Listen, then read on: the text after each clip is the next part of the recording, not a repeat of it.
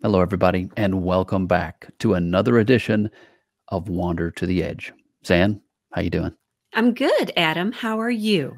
I'm doing great. It's great Yeah. to see you again, and great to be able to share this time with all of our friends from around the world.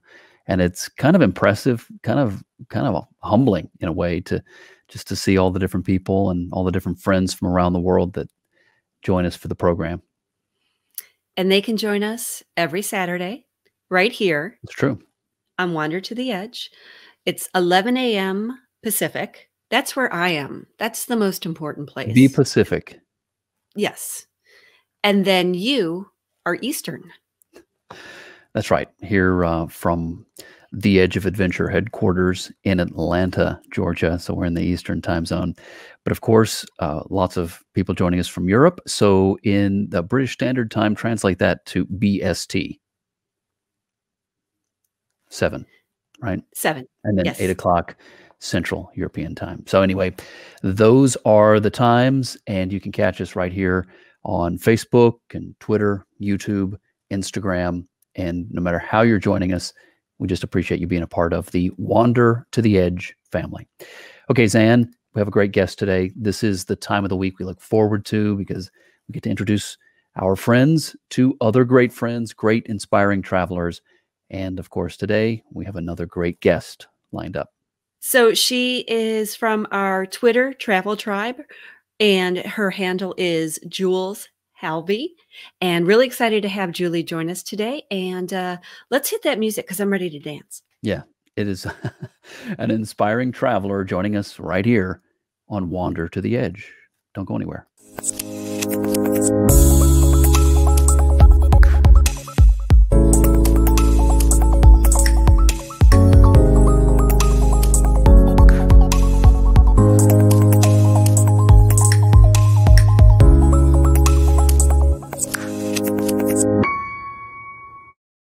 Julie Halverson, welcome to Wander to the Edge.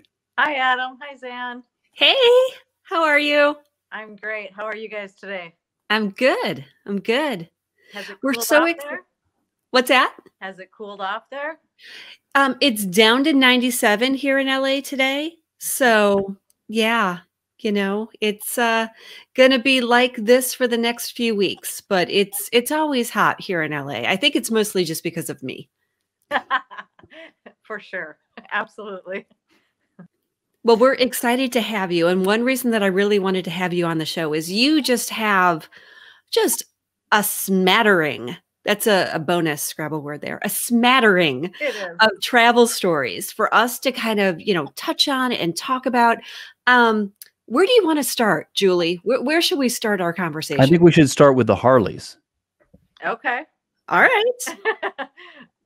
Well, first of all, I want to thank you both for having me on today. I really appreciate it. And it's going to be fun. Yeah, we do tend to travel a lot on our motorcycle. We've done a lot of cross-country trips out to Glacier, Yellowstone, through Colorado, out to Utah. We've traveled through the Ozarks. It is a lot of fun, but it's a totally different type of way of traveling. You are packing super light and you have to do laundry along the way. So you have to keep that in mind as you're staying in different places, what you need to do. And really, it's a different type of planning because you're planning by mileage, how far you'd go in a day, such as most people go around that 400-mile mark, where in a car you could go longer, but you've got heat, cold, rain to contend with. So you have to add extra time in case you really get stuck somewhere. I mean, we've been through some hailstorms that haven't been a whole lot of fun. And yeah, so I mean, for the most part, it's wonderful. I mean, it's all small towns. We don't travel on the freeways. We try to stop in the local bars or the local cafes. And, you meet people along the way. People always come up and talk to you when you're on your motorcycle. I don't care. I don't care if they're motorcycle riders or not. people come and talk to you, and they just So we have to establish, though, because there's different ways, there's different communication with motorcycle riders, depending on the type of bike that you have. So we need to establish first the kind of bike that you have. we have a Harley. Yeah. Yep. Okay. It's a street glide. And this is our newest one. We did a bunch of cross-country trips on a heritage softail, which was a little bit more challenging. You have luggage that fits on the back, and it's easier with the street glide to have the luggage. But yeah, it's interesting. You do the wave when you go past somebody. You have to demonstrate the wave. Well, you The drop Harley wave. You drop your hand. You drop your hand. Yep. Just drop your hand, and it's kind of more like a peace sign almost. You just put one finger down or two fingers down. You don't like wave. You put your hand down. But we wave at every person on a motorcycle. It's not specifically, but yeah, I think it started with Harley drivers. And we have went to Sturgis several times. So that's been interesting. We stay out of the fray. We stay down about 40 miles south of Sturgis in Custer. And we have some friends who live there, and they have a guest house. So we go into Sturgis to do the walk around and look, but we kind of stay out of the fray. Got it. Still get the experience, though. Yeah, what's the best part then about seeing the countryside or traveling on a Harley? The best part. I know there's got to be a lot of awesome parts about that, but the thing that comes to mind, number one reason to do it.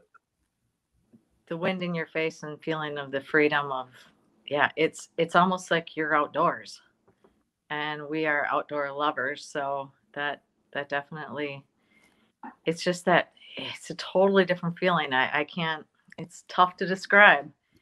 By the end of the day, you might feel like that wind in your face is not as fun, but that feeling there's nothing like it. I don't know. It's pretty amazing. And I love going through mountain passes on the bike. I don't ever get car sick on a motorcycle. I really, and you don't have that nervousness. You have the whole lane. Whereas in a car, you're going around those tight corners on a cliff, let's say, and, you feel like you're getting squeezed in. You never feel like that on a motorcycle. So I think there are benefits to riding mountain passes on a motorcycle, other than it's pretty cold, but we have heated vests for that. Okay. Now, you talk about the sensation of being outside on the bike. And I remember I used to have a Harley Softail Slim back in Chicago. And it's just that 360 immersive experience. You're not just in the car as a passenger. You are part of that experience, right, in terms of the journey. Yes. Yeah. And to be honest with you, some of the photos I've gotten off the back of the bike have been amazing. I mean, because you can take a photo at any time. You don't have to pull over and take one. You're more apt to get some great shots, and I love taking pictures. So yeah, it's, and the camaraderie, I suppose, with other people too is fun at times. I mean, sometimes we've traveled with other people. Sometimes we've traveled by ourselves. We've toured with groups before, which has its own challenges. It's fun, but has its own challenges. Getting everybody going and ready. You have to leave early in the morning. Yeah. Especially if it's hot out. You want to have most of your miles done by 1, 2 o'clock. You don't want to have 200 miles after the heat of the day. So I know you say you've traveled with groups. I also have it on good authority that you have traveled to see groups, in particular music groups or bands. Yes. What would be one of those bands that you've traveled many different places to go see? U2 is my band, and I don't know, I've loved them ever since I was a kid. So, the 80s, early 80s, and I don't know, there's just something about their story and what they have to say, and of course musically, but Yeah, I've seen probably, I don't know, at least a couple hundred concerts, not just you two, but I've seen, a lot of bands, but I'm kind of a concert junkie. And so we have traveled several different places. One of the most memorable was Stockholm. That was a lot of fun. Uh, there's a little story behind that. I could not find tickets through a conventional source very well. And this was really before I met a lot of people on Twitter um, that are really in the know about you two. And so now I feel like I could have easily gotten tickets, but back then I wasn't quite as savvy to get tickets. And I noticed that there was some VIP tickets still for sale, and it included dinner and a couple drinks. And I thought, it's kind of a wash by the time we have dinner, and because food is pretty expensive in Stockholm. And so anyway, we did the VIP access. We got in, and it just seemed like it was taking forever for the concert to start. And I mean, it was past time. And there was only maybe a third of the people in the venue. It was at the Globe, which is a really cool venue in itself. Um, and and it looks just like it sounds. It's a Globe. It's a smaller venue. So, we had really good seats. And we were waiting and waiting and waiting. And finally, some gentleman comes out and starts talking in Swedish. So we didn't know what he was saying. And the girl next to us told us that, I mean, thank goodness she spoke English. She translated for us and said that we needed to leave right away. There was technical difficulties. And we were like, technical difficulties, and we have to leave?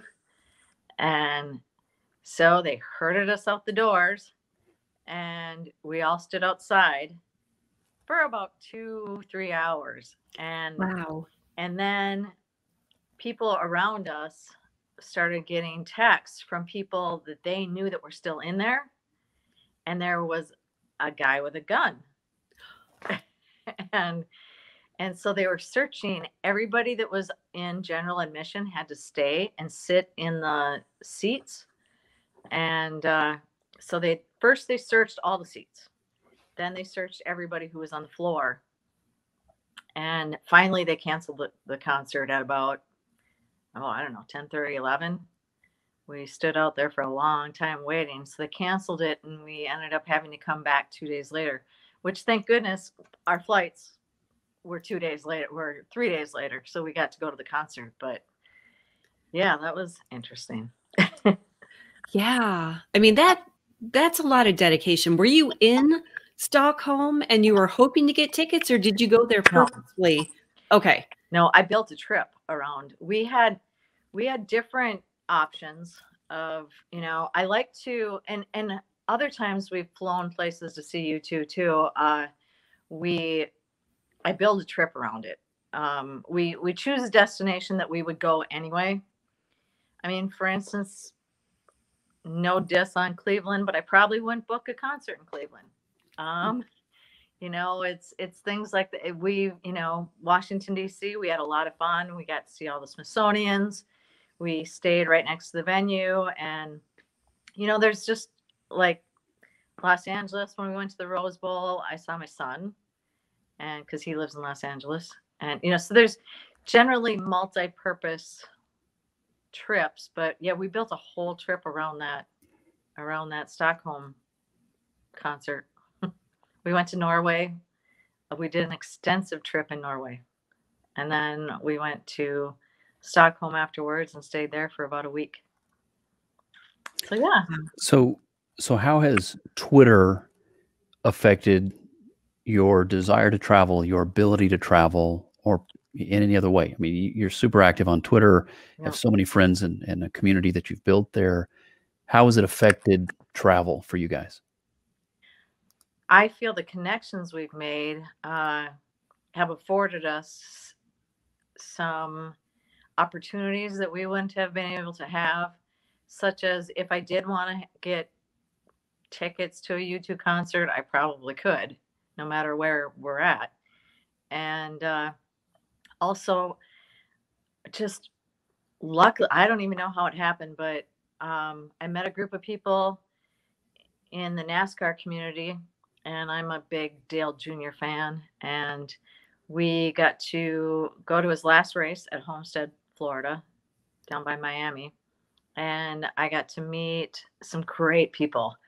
I was in charge of his banner for that race that we had at his, I don't know, where, his merchandising trailer. And so everybody would come up and sign it. And I don't know, we just fell into it. Anyway, I got to meet his manager, PR guy. And I also got an autograph from Dale. But yeah, it's been, and last year we were supposed to go on a motorcycle trip that ended up getting canceled, and we had to fill in the time, and we decided to drive up to Banff. And Jane on Twitter, she really set us up for some great hiking and great places to stay. She was a huge help. Her Twitter handle is Winds of Jane, and she was amazing. So I feel like, you can reach out now to people, and they certainly love to show you their area or help you make plans. So how about you guys? Have you ever met anybody traveling on Twitter? I met Adam. There you go. I was flying in to go see a NASCAR race, and it was in Talladega. So I flew into Atlanta. Yep. So wonderful. Yeah, I mean, Talladega too. I love it there. Yeah. But without a doubt, social media, and in particular, I think in some ways, Twitter has this ability to connect people, and it's a very enriching experience. Honestly, I know a lot of people don't get it. Maybe they shy away from social media. There's a lot of negativity there too, right? True. I mean, it depends on how you use it and what kind of accounts you follow and engage with. But social media does have this ability to connect us, and if you do it right, it's a wonderful experience. It's one of the reasons why we do this show. We like it, getting in a more personal way to meet these great people. Yeah. But yeah, actually, it was through social media that Zanne and I met. I mean, otherwise, of course, we wouldn't even know who the other person is. It's all thanks to, I think, Instagram probably first, and Twitter second was how we discovered the platforms. Yeah, it's a great way to meet people. Yeah. Do you want to tell the story, Adam, of meeting in Atlanta? I guess in terms of a story, what are you thinking? Just the fact that I was walking around the airport in a suit, coat, and a hat. Is that what you're thinking? Yeah. Yeah. I figured that would make me a little bit easier to spot. But the thing about the airport is there's always somebody, you sort of tune out anything out of the unusual. I mean, out of the ordinary. You sort of get used to seeing all sorts of things at the airport. So, but yeah, it was great. I mean, it was great to see Zanne. Zanne and I have met in person only twice. Once was that trip here in Atlanta when she was basically just flying through. I think you were on your way back at the time from NASCAR, and then the other time I was out in LA and met you briefly out there. So, but yeah, you're right, guys. I mean, it's a wonderful thing, this community that social media and Twitter can help create. The key is just to use the tool for something positive, which I think is what we do. So, yeah. And again, Jules, you can be found at Jules Halvey on Twitter. Yep. And how long have you been active on Twitter? This started for you approximately when? I think it's been since about 2013. I started out just following actually some like celebrity stuff and YouTube stuff, NASCAR. And then I actually started conversing with people, which took a little bit. I didn't start conversing with people right away. And I think it was, I saw a post by Roar Loud. Oh. And And that's, I think, my first encounter with the travel tribe. And since then, it just took off. Kathy and Frank keep promising that they're going to be our guests. So if you're watching Roar Aloud, we're waiting for you to pick your date. We've had Always 5-Star. We've had Jason from Coffee and Road Trips. Yeah. We've had Hannah Henderson. We've had Seema. Lots of great folks. Veteran Hiker's been on the show. Yes. Yep. And quite a few other invitations have been extended. And so you guys, we definitely got to get Roar Loud on the show. We've said that now for some time, and it's so good. I mean, it's just a group of friends. I mean, the show, we just remind people this isn't an interview. It's not like gotcha questions. This is and three friends sitting around, getting to know one another, but also sharing that experience with viewers from around the world. Yes. So, all right. So you've got the Twitter side of things, but also, Julie, I know that there have been I guess if we were to look back at your travel portfolio, there have been quite a few unusual type travel opportunities that you've had. What are some of your favorite ones? Paragliding in Austria probably tops my list. And kayaking out to a glacier and watching it calve into the ocean. We were way out in the ocean. It took us a couple hours to get there, and we beached, and we had a guide, and that was pretty amazing. Landing on a glacier on Denali in a bush plane was pretty amazing. I try to come up with something that's unique every time we travel, and it doesn't have to be that out of the ordinary, but yeah, we have done some fun things. There was a boat tour that we went on. My son and I went out to the Nepali coast in Kauai, and there was 20-foot swells. It was one of the craziest things I've ever done. The pilot, or the captain, she was ex-Israeli Navy, and she was really, really good. Thank God, because it was pretty dangerous, to be honest with you. We got done, and my son looked at me, and he's like, "Well, we survived." And I was like, "Yep, we did." So, no, it was beautiful, but scary. So did I hear you say that you kayaked out into the ocean for a couple of hours to see the glacier?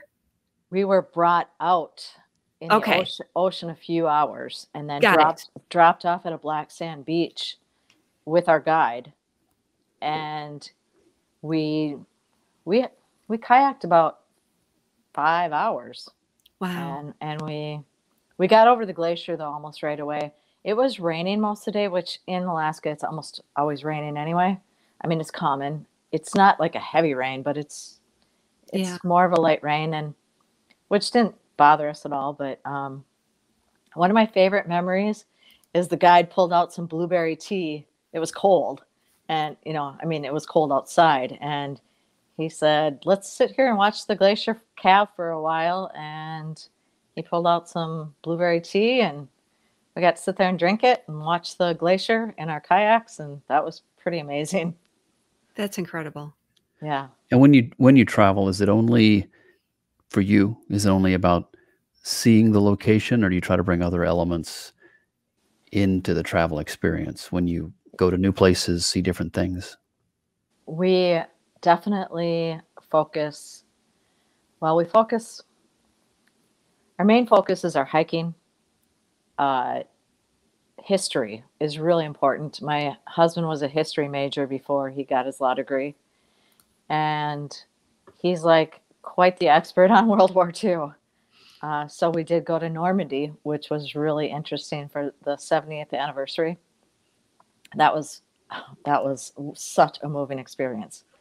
And also we went to Croatia to meet my family, and that was incredible. I got to go way out in the mountains, like way out, and we would have never found my grandfather's house if it wouldn't have been for my mom's cousin who brought us out there. and his house still stands completely because the people who bought the land left the house up and just built another house. And she welcomed us with open arms and took us into the house, and she showed me, she made sure it was translated to me that this was your grandfather's picture, this was your grandfather's chair. And she went around the room and told me what the original stuff was from when he lived there. He immigrated here in 1923, I believe it was. And that's when he met my grandmother, who was also Croatian, which is really interesting because when they grew up, I think they only lived 15 miles away from each other in Croatia. But yeah, so that was amazing. It was something my mom really wanted us to do. And we went there after she had passed away, but she had already paved the way, went over there and met people and figured out the logistics. And so it was very, very nice. Have you ever done any of your genealogy that you know where you're from or your family's from?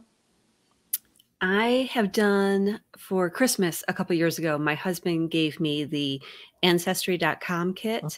And then I've also done the D23 as well. Okay. Both of my parents and, well, pretty much all of my family, except for a couple of distant cousins, are deceased. So just trying to learn more about, the history and the background. So I am 50% Polish. My mom's side came over from Poland. I have not had a chance to go there, but that's on my wish list to take my daughters and I there. And then on my dad's side, my mom, or his mom, had a really interesting history of basically being gypsies, like through Europe and London and Scotland and Ireland. And she finally, her family immigrated to Canada, where she was born in Quebec and grew up speaking French. So I have a whole list of places that I need to do. How about you, Adam? Well, and I'm 50% cowboy, 50% Viking, and 50% hippie. So do you have to go to Norway?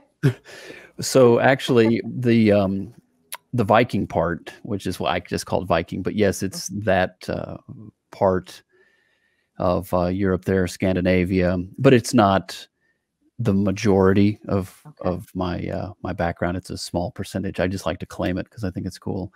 But clearly, in my case, it's a lot of German, Austrian, and English, Scottish, Irish. And I haven't personally, I mean, I wish I could say I've done more. I haven't personally looked into that. I've had the benefit of the fact that both my parents and then one of my grandmothers worked extensively on that. So, I get to reap the benefit of, all the work that she put into it. But it is cool. And I think you had a wonderful experience getting to go back to Croatia. I think that's a awesome thing. Yeah. When we were in Norway, we also looked up some of my husband's, we went to a graveyard and got to see a bunch of that stuff. And then his mom's cousin won the sculpture contest to do all the sculpture on the city hall in Oslo. So we got to go look at that. And we went to her hometown of Dalen, where we found Chuck had some relatives there, but we didn't get to meet them. So, but yeah, it was really fun to see his history too. It's interesting how travel shapes you and your idea of who you are and the experiences, but even more so when you walk in the footsteps of your family and those who've come before you too. Yes. We got to see the vineyards my grandfather worked in.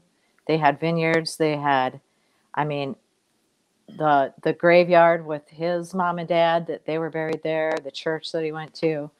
It was quite, and I also got to meet another cousin of my mom's, and she was so thrilled to meet me because, I suppose I look like my mom too, but she told me that my mom, she'd get her hand-me-downs from my mom, they'd send them over to Croatia for her. Oh. And it was such a sweet story. We are talking today with Julie Halverson, joining us here on Wander to the Edge. Every Saturday at this time, we have the privilege and the honor of introducing great friends and travelers. And, I've said on previous broadcasts that what kind of ties us all together here, this group, this travel tribe, is that love of travel. Yeah. And it doesn't always mean the same thing to everybody, but that's what ties us together, is that love of travel. And we like to dig in a little bit, get to know people, get to know their story, what they love to do, hear about some of the fascinating things that they've had the opportunity to like to travel to watch YouTube and things like that. But it really is a privilege to get to do this, and it's just a real laid back opportunity to get to know people. And Julie, it's thank you. I first want to thank you for joining us today and opening up, sharing a little bit about your story. Thank you. Once we clear COVID and things go back to normal or wherever we're the new normal, what's the next big travel item on your list? We had a trip planned to go to Ireland, 3 weeks in Ireland, and that was for May. It's already completely planned out, so it wouldn't be too tough to book that again. Otherwise, really my main thing is to get out to Los Angeles to see my son. That's tough. I haven't seen him in a long time, and I don't see, unless we drive and meet halfway, I'm not sure when the next time I'll get a chance to see him. And so that's my priority. I'd love to see him. So yeah, that's probably, and we do shorter trips too, like spur of the moment. Like last year we just went to Nashville quick, for a week. So there's certain things, we definitely will do again, but I can hardly wait. Well, Julie, when you come out to LA, we have to meet up. Yes. And sure. Now that we've established that you're a badass rock and roll biker queen who loves NASCAR, we have a lot in common that we need to talk about. We do. It'll be a lot of fun. Yeah. Well, again, thank you, Julie, for joining us. Here is your Twitter handle. So for those of you watching at home, you can look Julie up on Twitter at Jules Halvey, and let her know that you heard the show today, that you enjoyed getting to know her, and join in on the Travel Tribe. If you haven't already, join in. We want to get to know you as well and hear about your great adventures. So, Julie, again, thank you. Fascinating story. Great heart for travel and for people too, I can tell. And just appreciate your the time you took for this opportunity to get to know you here on Wander to the Edge. Thank you so much. I really, really had a lot of fun getting to talk to both of you. And I look forward to possibly meeting both of you someday. Hope so. Yeah. Should be just around the corner when we get life back to normal or something close to it. Yeah. All right. Thank you. All right. Take care. You too. Okay, everybody. We'll see you next time. Right here. You know where. Where is it, Zanne? Wander to the Edge.